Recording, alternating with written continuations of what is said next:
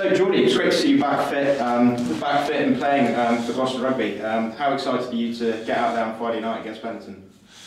Yeah, absolutely buzzing. It's you know, I haven't had much experience playing in front of a full King's home yet, so got a taste of it against Bristol, and obviously sitting in the stands, I get to feel the buzz and the vibe that it is. But I guess to start the game is something I'm really looking forward to.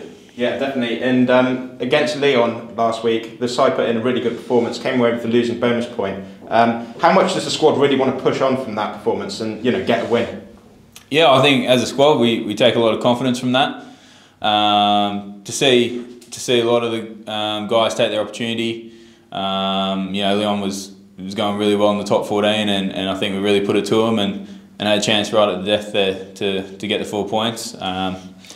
So yeah, I think that's led into our prep this week, and we do need to get a win though, and sort of get a bit of a position in the Challenge Cup now. So it's a big challenge for us to back up the good work they put in last week.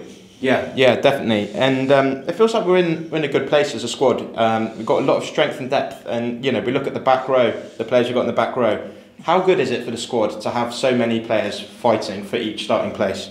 Yeah, it's awesome. I think that's what any squad wants, and what any coach loves, that sort of headache when they're struggling to pick a player because everyone's putting their hand up. So it pushes you at training. And we all learn off each other, which I think is great. And to see a lot of the young guys playing really well, Clem's been unbelievable. Freddie Thomas and Harry Taylor taking the opportunities when they've come, and I think it's really just developing a good competition and atmosphere at training.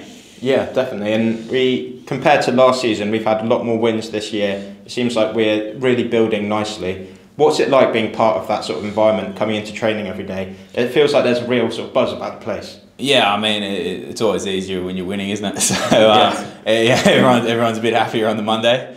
But I think it's great to see all the hard work paying off. I think last year we had a couple of close losses, at the death, where if they sort of went our way, maybe we could have gotten a bit of roll. But it's just, I think that's rugby, isn't it? Like you get a few wins, and then you sort of get a bit of the bounce the ball this way, and you get a bit of confidence and a bit of an extra jump in your step, and a lot of belief in what you're doing. So I think that's sort of where the squad's at the moment. But we're still not even in the new year yet, so there's still a long way to go and a lot of work to put in.